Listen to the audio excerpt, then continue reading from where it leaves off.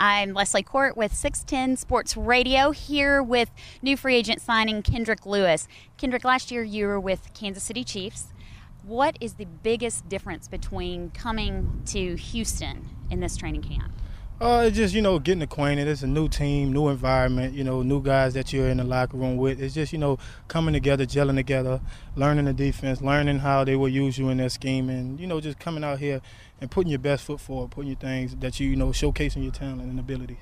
Do you feel like you have a leg up on some of the guys since you played for Romeo before? I know the system. I know the scheme. I know what he expects from us guys, and I know how he wants us to work. I know how, if everybody's on the same page, I know how the defense works. So those are the advice that I give to guys that, who may be struggling with the defense or who may be, just trying to learn more and more when they ask questions. So are they coming to you often with a lot of questions? No, it's not often, but if we sitting in the meeting room and Coach Wright goes over something and, they might not understand how he wants it, they might ask me, hey, so what is he saying here? And, by me being in the defense, I'm there to help them and give them advice on it. That's good to know. Now, as far as the training camp goes, what is the biggest difference between the Texans camp and the Chiefs camp? Difference is, it's a new group of guys, and I must say the heat down here is far different from in Kansas City. But other than that, it's football. It's about learning X and O's, learning the schemes, and just going out and executing the coach's game plan.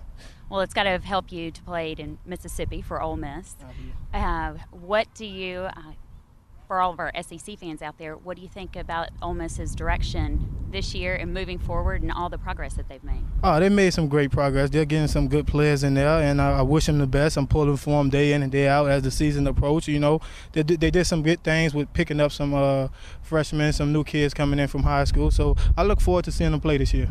Any predictions? No predictions. I'm just going to, root for them every week. Hopefully we can take it 1 week at a time. Well, thank you so much for your time. We appreciate you. I'm Leslie Court, Sports Radio 610 with number 21, Kendrick Lewis. Thank you.